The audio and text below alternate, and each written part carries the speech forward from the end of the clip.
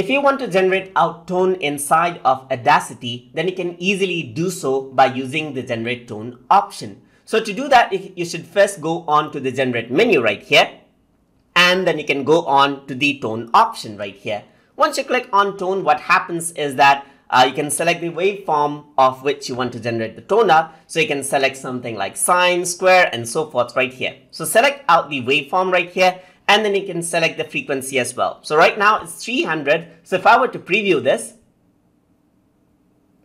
that is how it sounds. You can select the duration from over here. So I'm going to select seconds, and let's say I'm going to have it around 3 seconds right here. So I can type in the value from my keyboard right there. So over here, instead of sine, if I were to select square, that is how it sounds. And if I were to select sawtooth, that is how it sounds. So you can select out the type of waveform you want. So I'm going to select a sine wave, and let's say I want to increase the frequency to around 3000. So that is how it sounds now. So I can press OK, and what happens is that the sine wave is created, as you can see right here. So you can zoom in and you can see that this is a sine wave right here.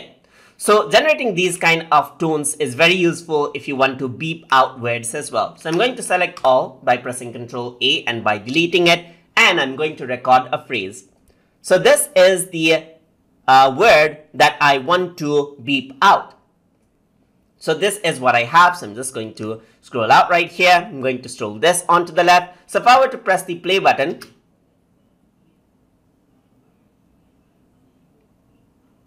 so this is what I have, the word. So I'm going to beep out the word. So I'm going to select the word right here. This is what I have.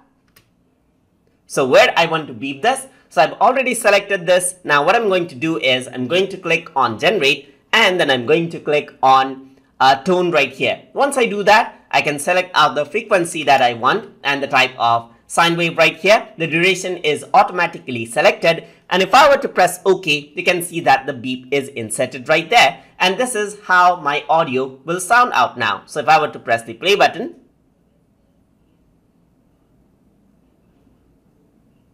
so that is how you can beep out different parts of words, especially if they are inappropriate. So that is how you can generate out tone inside of Audacity. So hope you guys learned something as always. And as always, please like, comment, share, and subscribe.